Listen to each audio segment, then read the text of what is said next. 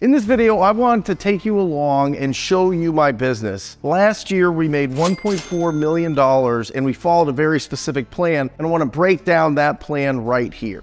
Every great real estate plan boils down to two parts: having conversations and making offers. The more quality conversations you can have with property owners, the more opportunities that you're going to find. The more opportunities you find, the more offers that you can make, and the more offers you make, the more deals that you're going to do. So let's break down conversations for a second, because there's really two ways to have conversations with property owners. One is they call you, right? This is what happens with marketing. We put out into the world, hey, we buy houses. The people that want to sell their properties, they reach out to us. And if their price lines up with our price and their terms line up with our terms, we put that together. It's absolutely incredible, but you have to be careful, because this is what absolutely torpedoed my business in 2008, because I was spending a lot of money having people call me and the inventory was really low. So I was real aggressive with my marketing. There was only 6,000 properties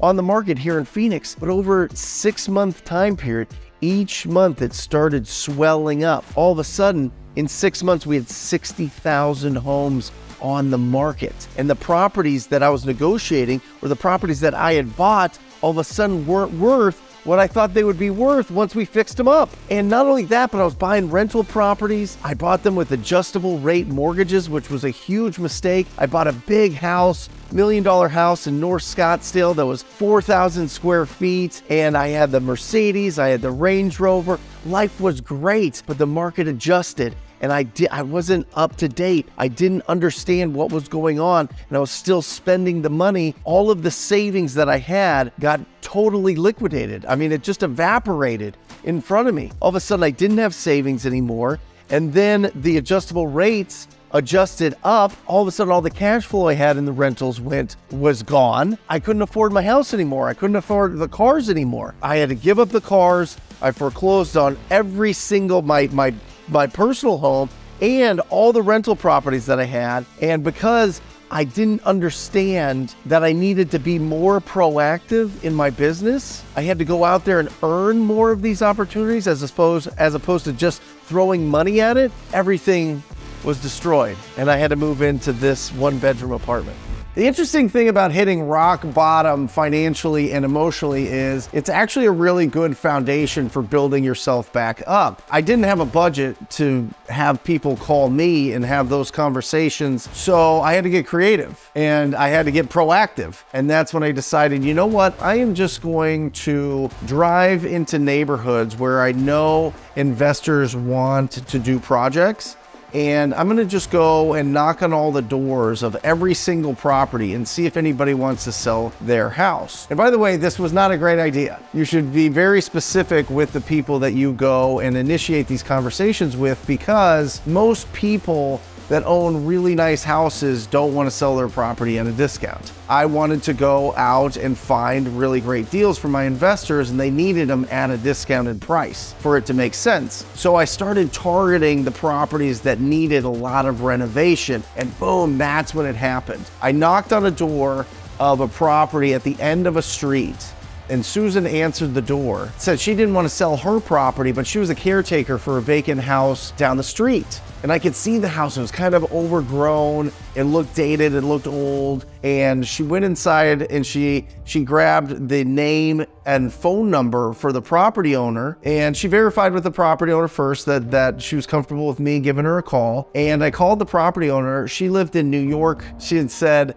that she wanted to sell the property, but she didn't want to sell until she can sell all of her stuff or move all of her stuff and pack it up. I was like, okay, well, if I can help you do that, are you ready to, sign an agreement? And she said, yeah. And I was like, okay. And I took it to my investor and I said, hey, what would you pay for this? He said, I'd pay $150,000 for it. And I was like, okay. And I made that deal happen. And just like that, out of thin air, out of just walking around, sweating in Phoenix, I was able to do a deal, and I was able to make a few $1,000s. And I was like, okay, my head's getting a little bit above water. I can pay some bills, and it feels good to have a little bit of money in the bank account. And by the way, I had a 430 credit score. I couldn't even put it in a regular checking account. I had to get this weird online checking account that you had to put in like $500 guarantee that you wouldn't overdraft it, because my credit was so bad and none of the regular banks would let me have a checking account. This was the start.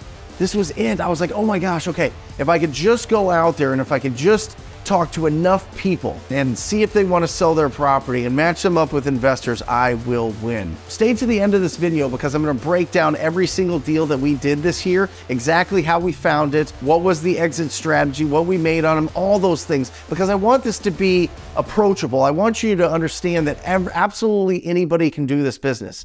Now let's get into the meat and potatoes of how we found our deals and how much we made from every single marketing channel. At the top of the list is us being wildly proactive, all right? We call it TTP. Basically, it is cold calling. It is phone prospecting. We are reaching out to the property owners. This is the core of our business, because I don't want to repeat of 2008. I want to be in the driver's seat of making sure that my costs are really low and we're going out there and earning these opportunities. And then we call it TTP because that's talk to people. That is the essence of our business. It's our motto, is talking to people. We know that the more people we talk to, the more that we can control our environment. We can control our destiny when it comes to our business and hitting the goals that we want to achieve. $456,000 from joint ventures. Once you are building momentum in your business, people are going to refer you business, or they're going to want to work with you. $300,000 of this is me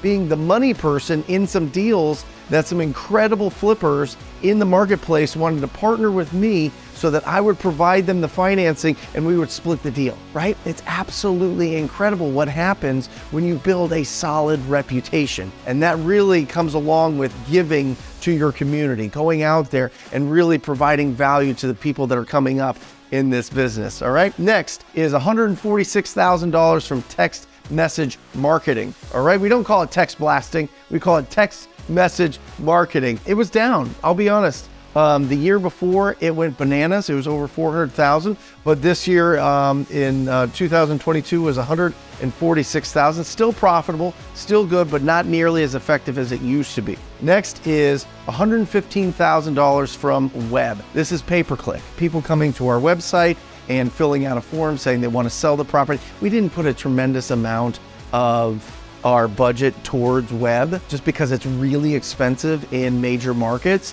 and I want to stay really profitable. So, but we were able to do that. And then 55,000 from Facebook ads. You can steal this plan. The best way to steal this plan is really to understand the people behind the plan, because this is the marketing channel, but I would have to be taking all of these calls. I would have to be doing all of the lead follow-up. I would have to be pre-qualifying all the property owners. I would have to be going on the appointments and selling the deals and or managing the contractors for flipping these properties. But I don't do any of that because I have 4 people. I have 4 incredible people in my company that control all of it. So let's break that down. First is my lead manager, Jackie. She's absolutely phenomenal. She's the person that keeps us all organized. She takes everything off of my plate when it comes to lead generation. She's pulling all of the distressed property lists, the foreclosures, the tired landlords, the tired multifamily property owners, the vacant properties,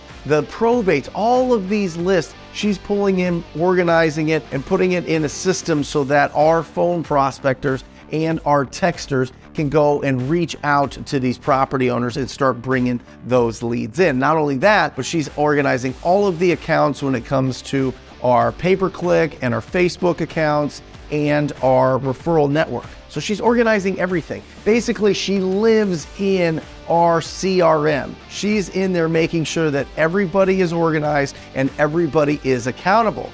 And that leads me to my junior acquisition manager, Chad. He is on the phone all day. Now listen here, I really truly believe this. There should be somebody that's out in the field all the time, out in the streets, going on the appointments, and there should be somebody that's in the office making calls, following up with leads all the time. If you make it the same person, it gets really chaotic because it starts really slowing down the momentum of their day if they have to leave and run around on appointments. If you have a junior acquisition manager, all he does all day is he makes between 50 and 60 calls to our leads. And he's just warming up. He's shortening the timeline for them to make a decision. And as soon as they're close, as soon as they're ready to make the decision that they are going to sign a purchase agreement with a buyer, it goes to Ryan, my closer, my acquisition manager. Ryan is then building that relationship, getting in front of all of these property owners, going on the appointment, he's taking pictures, he's taking videos, he's getting it down to the final price and terms, and he's absolutely incredible at it, and it's a powerful, powerful position, because if you don't have somebody that can go out there and is very versatile and has a really kind, empathetic heart, it's gonna be really difficult for you to really get the most out of every single one of your leads. And the last person is Jeremy, my disposition manager. He is the one that determines, are we flipping this property? Are we holding this property? Or are we wholesaling this property?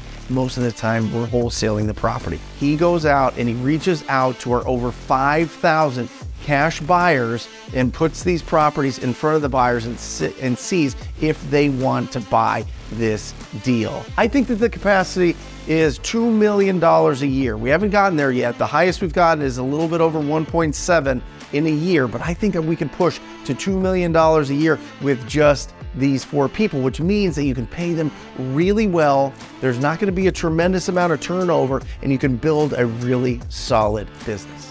This may feel overwhelming if you're just getting started, but I don't want it to be, okay? Don't compare my chapter 50 to your chapter 1 if you're just getting started. This is an exciting time for you. What I want you to do is this. It's very simple. Go out and find 200 of the roughest looking, the properties that need the most renovation in your neighborhoods, in your city, in your area, in your town. Find 200 properties. You can go to public records and find the owners of that property. You can go to True People Search and find the phone numbers for those people and just call them up and ask them, when do you plan on selling this property? If you want to learn more about like how to have those conversations, put some comments down below. I promise that I will respond to every comment that you have down below. And I really want to know what you need some help with, because I'd love to make some more videos so that you can get the instruction that you need to implement into your business. But that's it. Find those 200 properties and just call them up. That's how we start building up our confidence. That's how we start building up our pipeline of leads. And then once you get to that point where you've replaced your income and you can go full time in this business, this is the schedule that I want until you can start hiring people. From 9 to noon, I want you talking to people. I want you reaching out to property owners. I want that to be your time to really hunt for those incredible, incredible deals. Then I want a quick lunch, 12 to 12:15. Quick lunch. We don't need an hour. We don't need 2 hours for lunch. Let's eat a quick entrepreneur's lunch, and then we're on to lead follow-up. You do lead follow-up for about an hour, and that's when you're setting up all your appointments. In the afternoon, you spend on appointments. That's the perfect schedule. That's what I did every single day for 4 years. I talked to over 45,000 property owners, and that's how I built the business. And that's what's so exciting about it, is because with just a phone and a computer and a name and an address and a phone number, you can absolutely build an incredible business. I want to encourage you to go out there and talk to people. I'll see you next time. Love you guys.